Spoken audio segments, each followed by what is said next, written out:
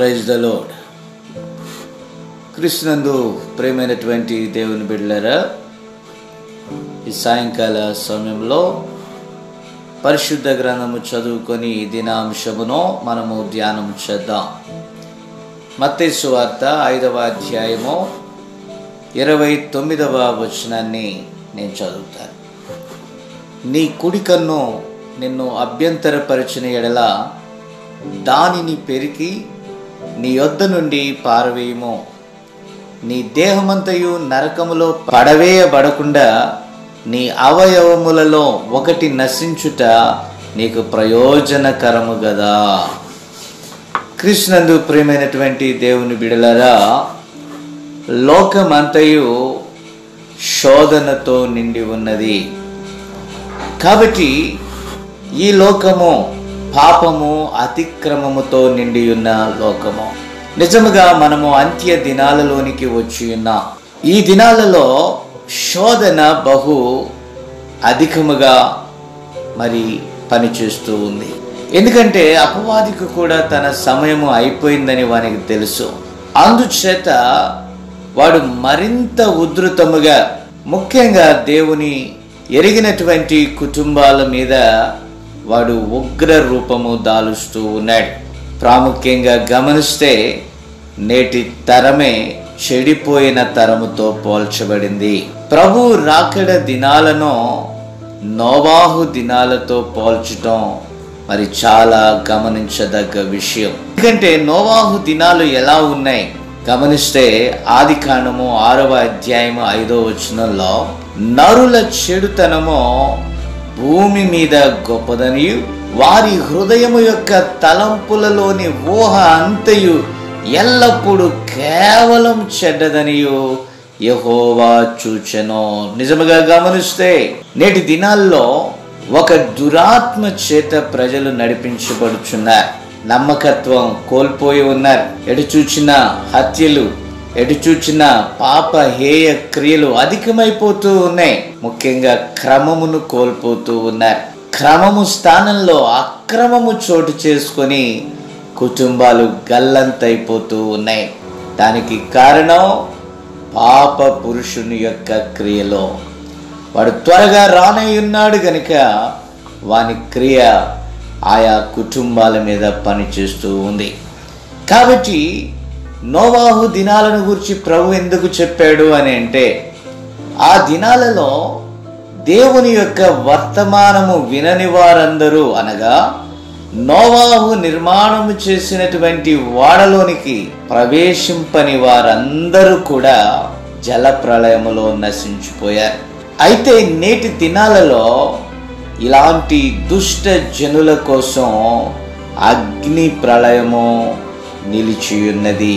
ప్రతి తరములోనూ దేవుడు చెడిపోయిన తరానికి తీర్పు తీర్చుచూ వచ్చాడు. నిజంగా గమనిస్తే ఆనాటి నోవాహు దినాలకు దేవుడు ఆ జల ప్రళయమే తీర్పుగా వారికి ఇచ్చాడు. అందువల్ల నీటి మూలముగా 8 మంది వాడలో ప్రవేశించి వారు తప్పించుకున్నారు. అయితే మిగతా జనాంగమంతా కూడా నీటి వరదలో నశించిపోయింది. కాబట్టి ప్రియమైన దేవుని బిడ్డలారా, మన మీదకి రాబో తీర్పు బహు భయంకరముగా ఉంటుందని జ్ఞాపకం చేసుకోవాలి. ప్రియులారా, మనము ఈ భూమి మీద నివాసం చేయుచూ ఉన్నాం. కానీ మనం గమనించాల్సింది ఒక్కటే, ఈ భూమి మీద మనము యాత్రికులమై ఉన్నాం. అలా కాకుండా ఈ భూమి మీద మనం అపేక్ష పెంచుకున్నట్లయితే ఒకరోజు ఈ భూమి అగ్ని కొరకు భద్రపరచబడి ఉన్నది అని మనము బైబిల్లో చూస్తూ ఉన్నాం. అంతేకాదు ప్రియులరా, అక్రమము చేయువారందరూ నిత్య అగ్నిలోనికి నెట్టివేయబడుదురో అచ్చట పురుగు చావకయు అగ్ని ఆరకయు ఉండును గమనించాలని మనవి చూస్తూ ఉన్నాను. ప్రియమైన దేవుని బిడలారా, ఈ అంత్య దినాలలో మీ పరిశుద్ధతను కాపాడుకొనుటకు చాలా పట్టుదలతో ఉండాలి. కాబట్టి మీలో పనికిరాని దానిని ఆ అగ్నిలో పారవేయాలి. అది కాల్చివేయబడాలి. గమనించాలని ప్రభు పేరిట మనవి చేస్తున్నాను. ఇంకా గమనిస్తే మనము ఉదయమున ప్రార్థించక ఎక్కువ సమయమును వార్తాపత్రికలు చదువుట ఎందునో, అలాగే టెలివిజన్ కార్యక్రమాలు చూచుట ఎందునో, మరికొందరు తమ అరచేతిలో ఉన్న సెల్ ఫోన్లో అనేక ప్రపంచాన్ని చూచుట కొరకు వారు సమయాన్ని వృధా చేసుకుంటూ ఉన్నారు. ఇంకా గమనిస్తే కొందరైతే తమ స్నేహితులతో ముచ్చట్లు చెప్పుకొనుచు ప్రార్థన వేళలను పోగొట్టుకొనుచు ఉన్నారు. బైబిల్ క్రమముగా చదవలేని వారు నేటి క్రైస్తవ్యములో అధికంగా ఉన్నారు.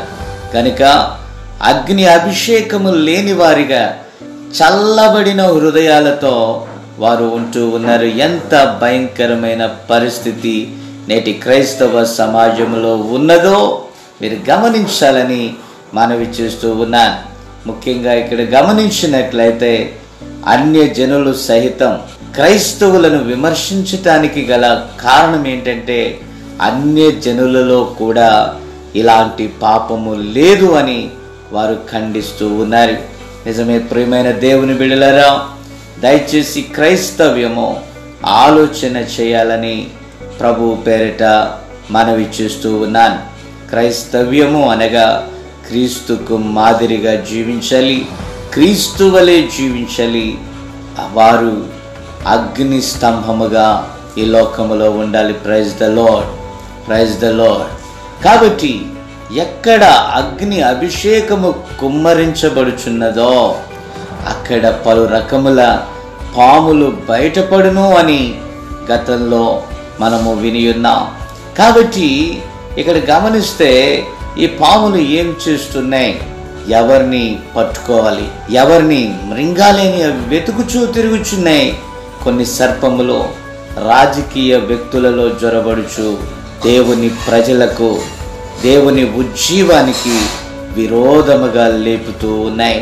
అలాగే మరికొన్ని సర్పములు ఆయా మత నాయకులలో జొరబడుచు మత కల్లోలాలను సృష్టిస్తూ ఉన్నాయి. ఉజ్జీవ మంట రగులు కొనుచుండగా సర్పము ఏమీ చేయజాలదు. అపవాది యొక్క మరొక పేరు శోధకుడు. ప్రియమైనటువంటి దేవుని బిడ్డలారా, యాకోబు పత్రిక 1వ అధ్యాయం 13-14 వచనాల్లో మనము శోధింపబడినప్పుడు నేను దేవుని చేత శోధింపబడుచున్నానని చెప్పకూడదు. కారణము మనము దురాశ చేత ఈడ్వబడి శోధింపబడుచున్నాము అని వ్రాయబడి ఉన్నది. కాబట్టి ప్రియులరా, దేవుడు మనలను శోధించడం, దేవుడు మనలను పరిశోధిస్తాడు. ఈ శోధన మనకు ఎందుకు వస్తుంది? ఈ శోధకుడు మనలను శోధించటానికి మనలో బలహీనతలు ఉన్నాయి కనుక వాడు మన బలహీనతలను ఆధారం చేసుకొని మన యొద్దకు వచ్చి ఆ శోధనలను మనలో గుప్పిస్తూ ఉన్నాడు. తద్వారా మనం తొట్టిల్లుతూ ఉన్నాం, జారిపోతూ ఉన్నాం. దయచేసి గమనించండి, దేవునికి లోబడి మనము అపవాదిని ఎదిరిస్తే వాడు మన యొద్ద నుండి పారిపోతాడు. అనగా దేవుని వాక్యానికి లోబడి దేవుని సన్నిధిలో ప్రార్థించి దేవుని కొరకు మనము మన శరీరాలను నలగగొట్టుకున్న ఎడల అపవాది మన యొద్ద నుండి పారిపోతాడు, వాడచ్చట నిలవలేడు. అట్టి కృప ఈ వాక్యమును వినుచు అట్టి గొప్ప తీర్మానానికి సిద్ధపడిన ప్రతి వారికి తోడయుండి బలపరుచును గాక. ప్రార్థన చేద్దాం. ప్రేమ కలిగిన మా తండ్రి పరిశుద్ధుడా, ప్రతి దినమునైన అనేక అంశాలతో నీ బిడ్డలతో మాట్లాడుచున్నారు. ఈ సమయంలో ప్రభా, నిజముగానైనా మాలో అభ్యంతరకరమైన వాటిని అగ్నిలో విసిరివేయాలి. అది మా శరీర అవయవాలతో పోరాడుచూ ఉన్నదైనా అగ్నిలో కాల్చివేయబడాలనైనా ఎవరికో అవకాశం ఇవ్వకూడదు. కానీ మమ్మల్ని మేమే పరీక్షించుకోవాలి, మమ్మల్ని మేమే పరిశోధన చేసుకోవాలి. అలాగ పరిశోధన చేయించేది పరిశుద్ధాత్మ. ఈ అగ్ని దగ్గరికి వచ్చినప్పుడు నీకు ఆయాసకరమైన వాటిని తేటగా చూపిస్తుంది. అప్పుడు వాటిని తీసినైనా అగ్నిలో జార విడవాలి ప్రభా.